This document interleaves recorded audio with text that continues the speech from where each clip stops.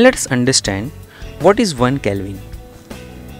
For that, you must know what are different phases of water, what is absolute zero temperature, and what is triple point. Let's begin with phases of water. We have 3 phases of water, namely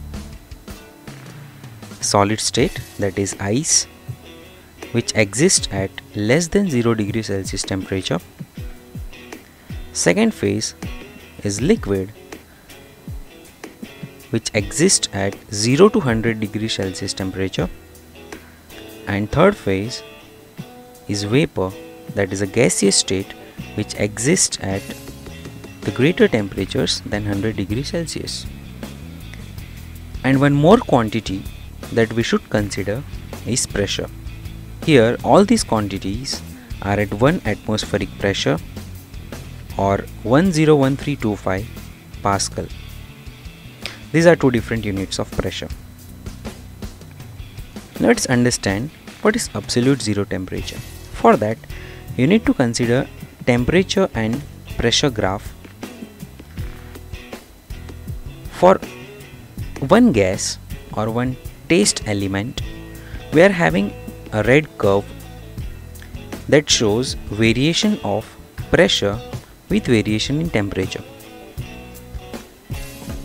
For second gas or taste material, we have got a second curve that also shows the relation between temperature and pressure.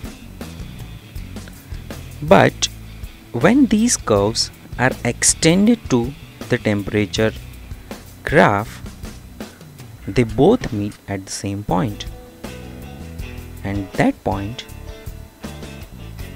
was at minus 273.15 degrees Celsius of temperature, which was named as absolute zero temperature,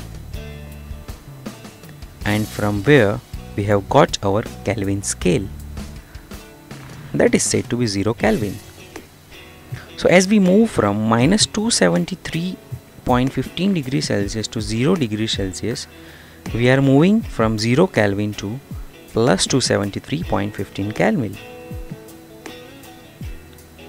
So we have got the conversion from Celsius to Kelvin and Kelvin to Celsius from these graphs. Now let us see what is triple point. Consider temperature versus pressure graph for water. And water exhibits in 3 states, that is solid, liquid and gaseous. These are 3 curves for it. But note down one point where all 3 curves meet.